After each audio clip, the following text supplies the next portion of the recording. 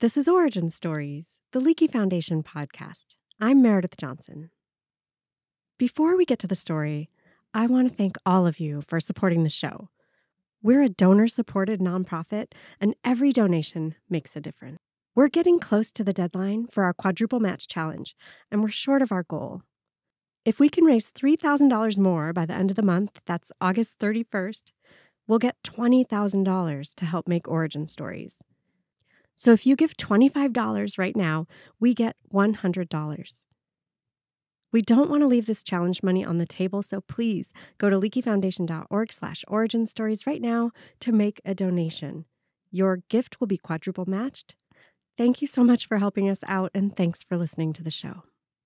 Now, here's our story.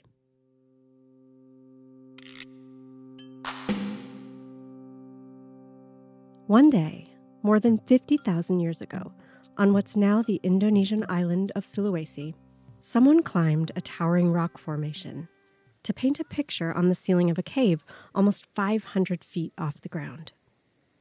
A picture that tells a story. Using a purplish-red mineral pigment, they painted mysterious human figures and a wild pig. The figures could be hunting this pig, or they could be doing some sort of ritual. The meaning is lost through time, but it's clear that this picture has meaning and action and a story.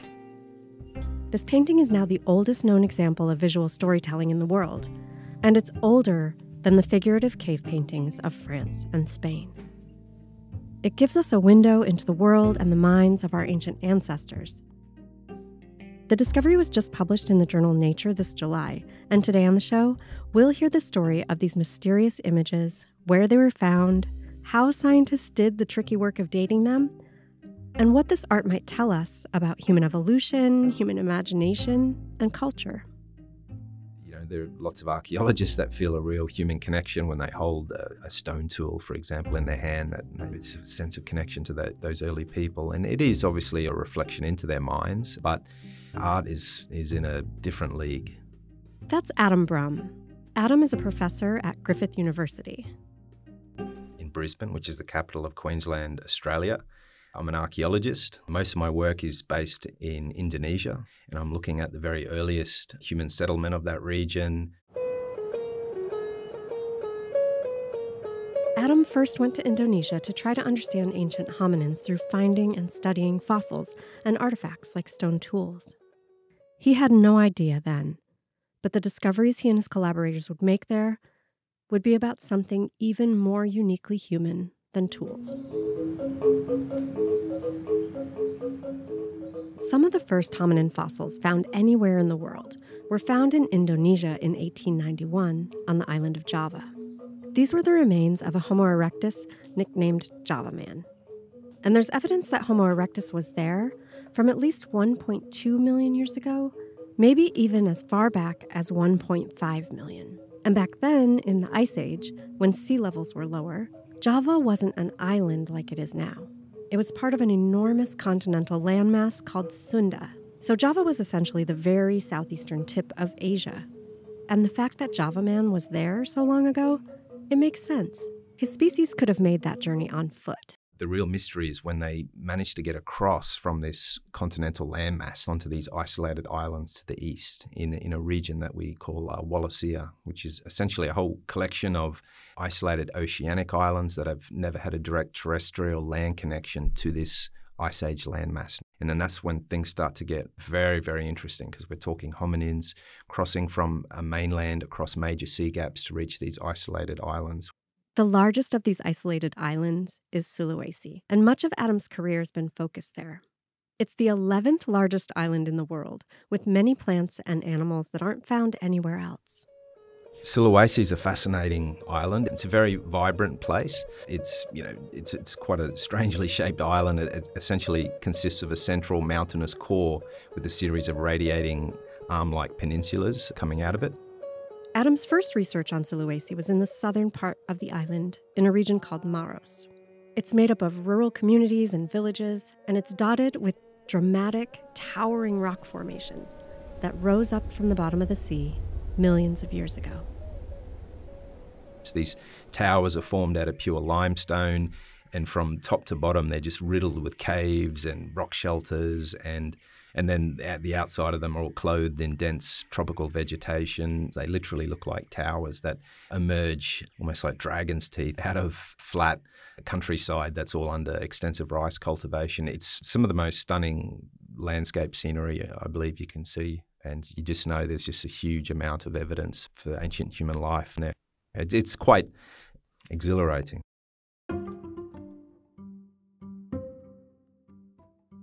With so many caves and rock shelters, this area of Sulawesi alone could occupy archaeologists and paleoanthropologists for several lifetimes. Adam and his collaborators started work there in 2011, looking for fossils and stone tools to help piece together the early human history of Sulawesi. This work didn't go as they'd hoped, but it set them on the path to making some of the biggest and most surprising scientific discoveries of that decade, and possibly this one too. Initially, we started excavating a rock shelter called Liang Burung 2, which means Bird Cave 2. The site was first excavated in the mid-1970s, and it was pretty much the only known Ice Age site on the island of Sulawesi.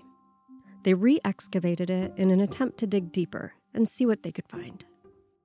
So the original excavator had reached about 3 or 4 meters depth in his archaeological trench and had found evidence for humans at that point in time, stone tools dating to what he thought was 30 to 40,000 years ago at that point.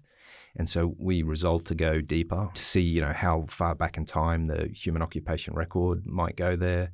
And this being originally Mike Morwood's dig, he was hoping to find some sort of Sulawesi hobbits at the bottom of the trench. But sadly, it was not to be. We did manage to get about 2 or 3 meters deeper than that 1970s trench, but the technical problems with that site are kind of legendary. So as to exactly what we have, what the story is at that site is a little bit still mysterious. The site they re-excavated was right near one of the first sites in Sulawesi, where in the 1950s, a Dutch archaeologist noticed the presence of rock art. Simple painted images of hands called hand stencils. Hand stencils are these images of human hands created by the person who would place their hand against, say, the wall of the cave and then spray a mouthful of paint around the hand. And when they remove the hand, there would be this negative outline left of the hand. It's a very common art form found in many prehistoric sites worldwide. A few days after seeing the hand stencils, one of the Dutch archaeologist's team members found a naturalistic painting of a pig. And then as they started to explore the wider area, there are caves everywhere, they started to notice more of this rock art. I've known about the rock art for a long time when I first started to work in Sulawesi in 2011, but it was not really very well known outside Indonesia. It was assumed not to be particularly old. So Adam was interested in the rock art, and he was curious about how old this art could be, but he didn't think it was part of the prehistoric puzzle he was working on.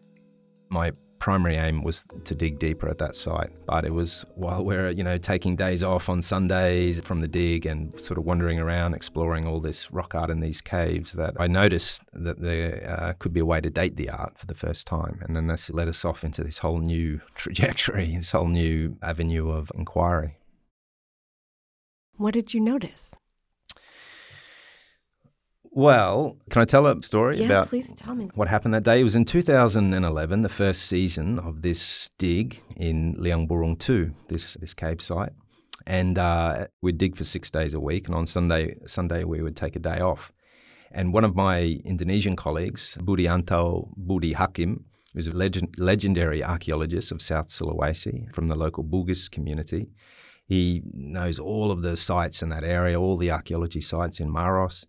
And he told me about this one site called Liang Jariye, which is known as the Cave of the Fingers, literally translated. This cave is known for its hand stencil paintings, and some of them have these curiously pointed fingers. So Mr. Budi invites him along to the site, and they go there with all their Indonesian students. And just as we're about to walk up to the site, there was this huge torrential downpour.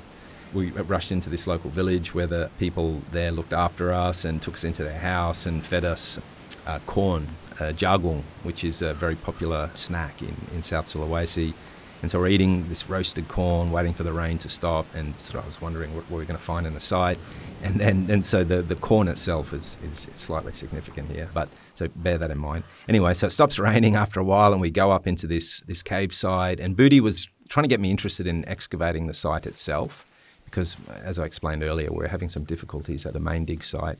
So, but I looked at the site itself, and I thought, yeah, it's interesting to dig, but we were too busy at the other site. As it turns out, Booty excavated there later and found a very important discovery, so I was wrong about that.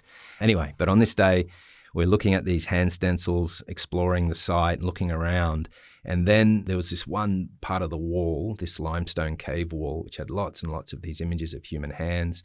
Scientists generally believe these couldn't have been more than a couple thousand years old. And he's looking at these paintings and again wondering, how old could they be? But then looking at one series of hand stencils, I noticed these funny little growths all over them. They kind of looked a little bit like whitish grey warts or little bits of cauliflower almost stuck to the top of these hand stencils. And in fact, there were so many of them in some cases that they almost completely obscured these hand stencils. The hand stencils themselves are made out of this sort of reddish, purplish paint, which usually stand out quite well against the whitish grey of the limestone walls. But in some cases, these little funny little growths were almost completely blotting out these hand stencils. I was thinking, what are these things? I thought maybe there was some sort of microbial growths or something, but they seemed very, very hard, okay, these little wart-like growths. And I thought at that stage that, well, it's rock art, it's very difficult to date, but this could provide a means potentially of dating the artworks themselves. Rock art paintings are typically made with minerals like ochre, which is a natural earth pigment. Ochre doesn't have carbon scientists can use to figure out dates. But these warts were on top of the paintings, so they had to have formed after the paintings were made. And Adam wondered if the little warty growths could be used as sort of a time marker.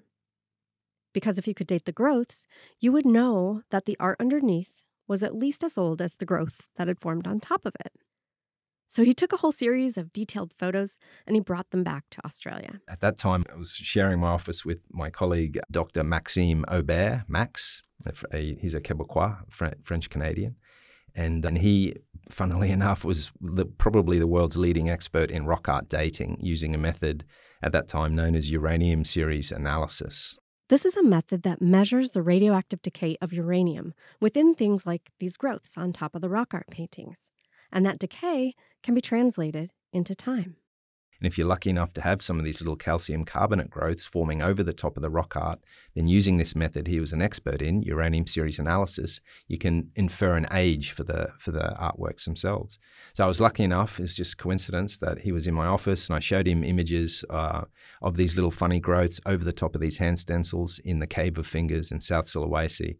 And he was very excited as soon as he saw it. He tried to date enough rock art to realize that this was a big opportunity. So he immediately said, yep, I'm going to come over and take some samples of those things, first opportunity, and we're going to try to date them. And that's where it led to. But the reason I initially mentioned corn, because there is a connection, those little growths turned out to be what geologists refer to as coralloid speleothems, okay, or in the common term, cave popcorn.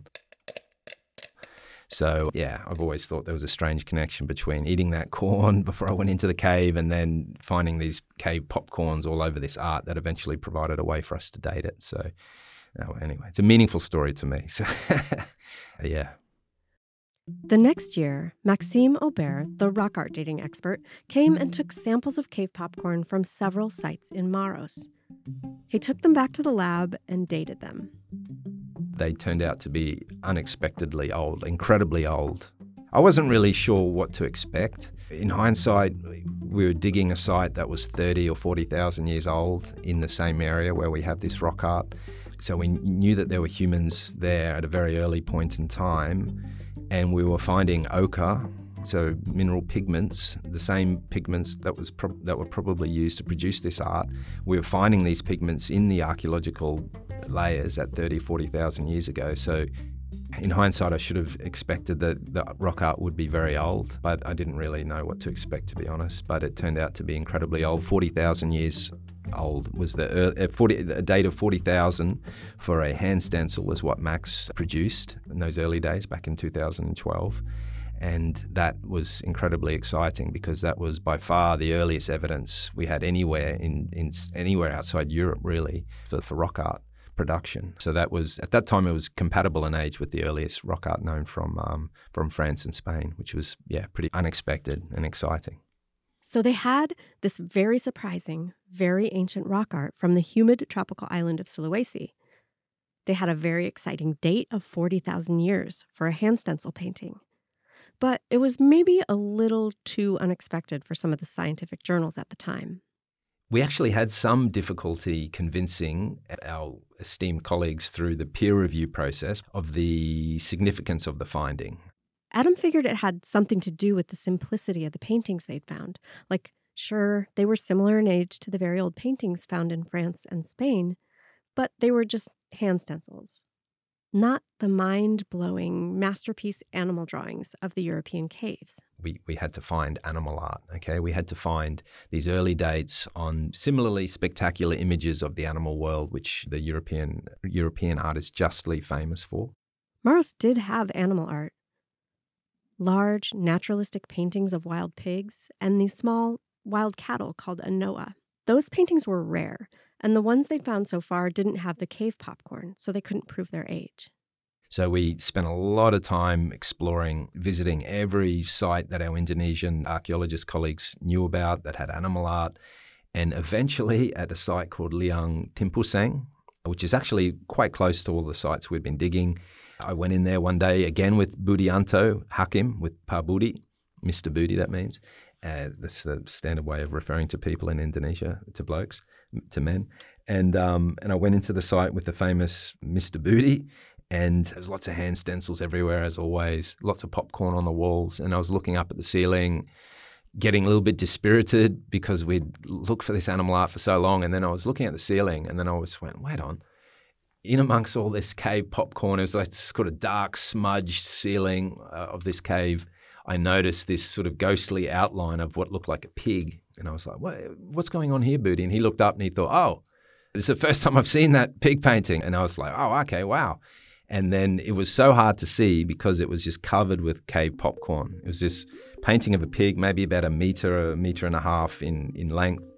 And quite a simple portrayal, but clearly you could see the anatomical fidelity in the outline depiction of this pig shown in side profile.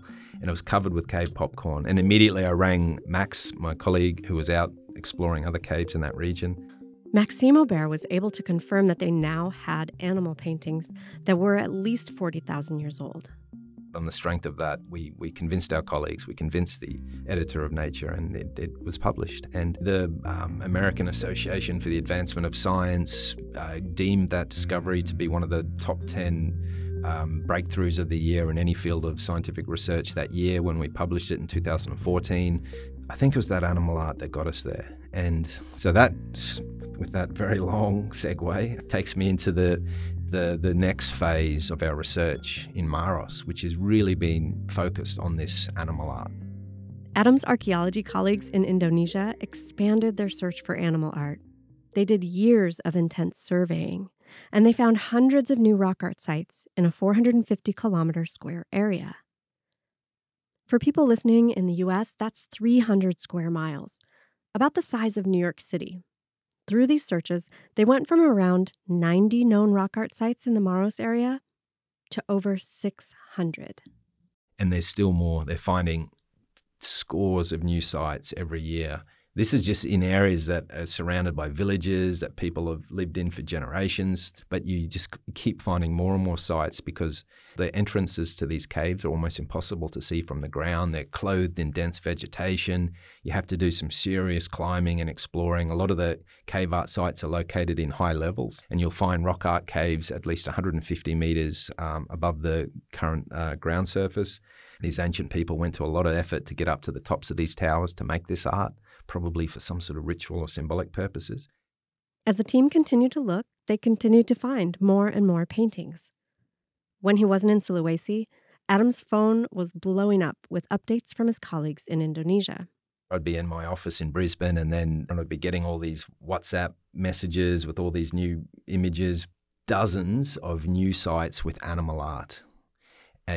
Paintings of these wild pigs, paintings of these wild dwarf buffalo, the Anoas, and they just would blow me away. And then one day I received this one message, I think it was just before Christmas in 2017, and my colleague, who was an Indonesian rock art specialist, Adiagus, Octaviana Adiagus, or Aa, as his nickname is, and he was actually also a PhD student of ours at Griffith at that time, and he sent me this incredible WhatsApp image of this new site that had just been found in Maros, in the very northern part, called Liang Bulu Sipong 4. And it was, I was just blown away.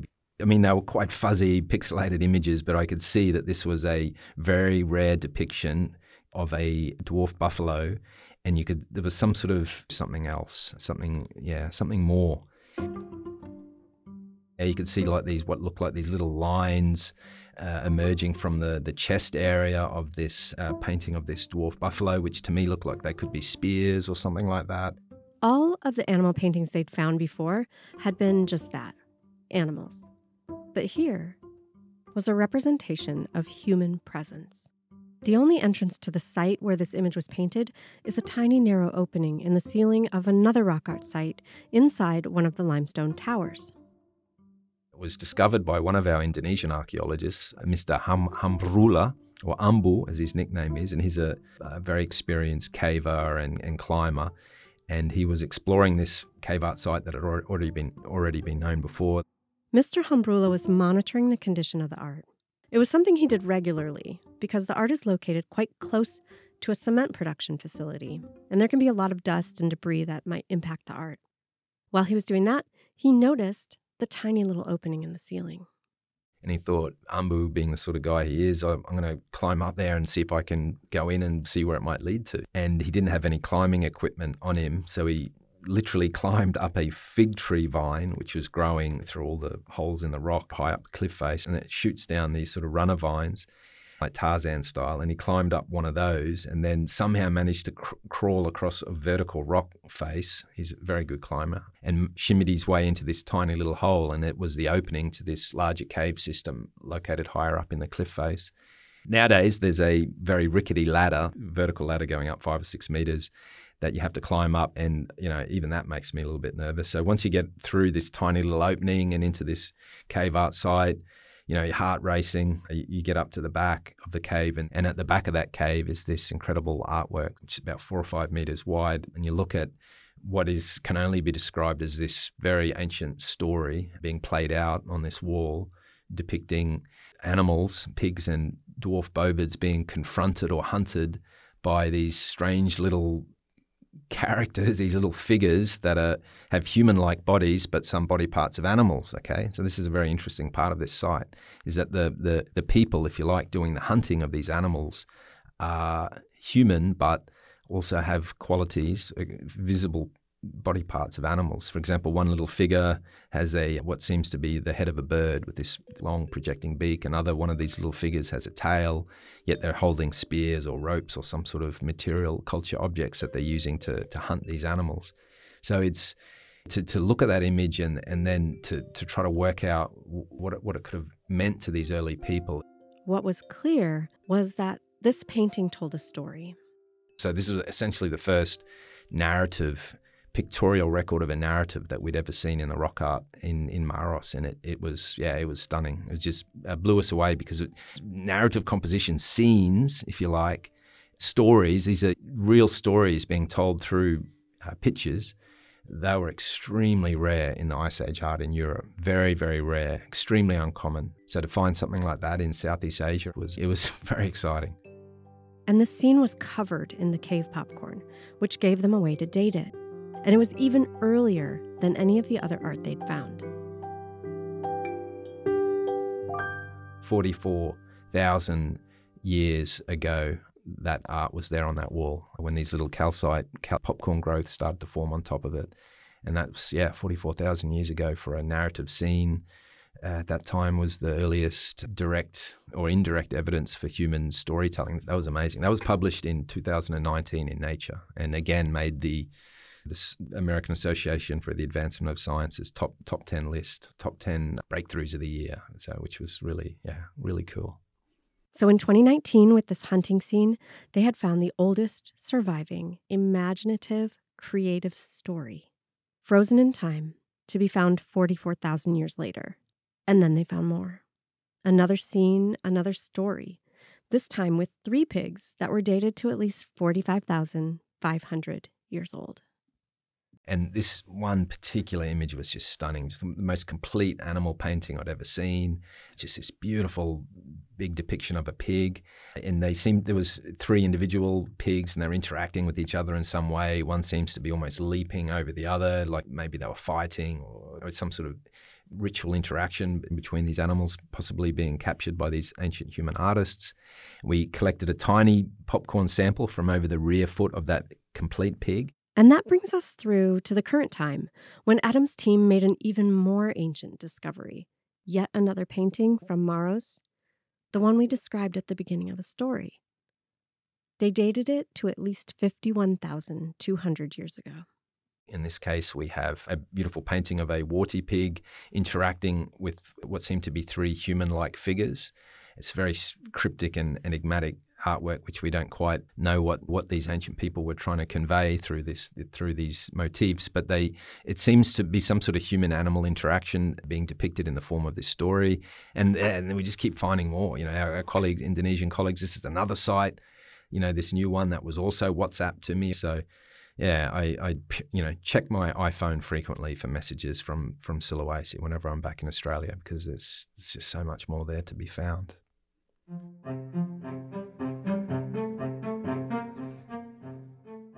We're an incredible species, an extraordinary species, and to try to understand the story of how we got to be this way, to me, it's something profound, something that I take and my Indonesian colleagues take very seriously, just this basic need to go out and explore the world around us for traces of the human past, and to try to reconstruct or unravel this incredible story of who we are and how we got here as humans. It's hard to describe. You try to be a scientist, and you try to be detached and scholarly about it, but you can't help but be drawn into the minds of these early artists and try to look at the world through their eyes, the world that they lived in. So to get that sort of insight into the way that their mind worked, and their stories, their beliefs, their myths, potentially, it gives us a sense of who they are or who they were. There's no one from that time to tell us what these images meant, but I don't know, it's the stories. In my opinion, that's how you understand a people, is by their stories. Thank you so much. No worries, that was great. Yeah.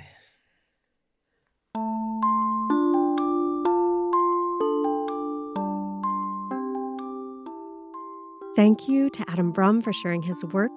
You can find more about this discovery, including pictures, on our website at leakeyfoundation.org.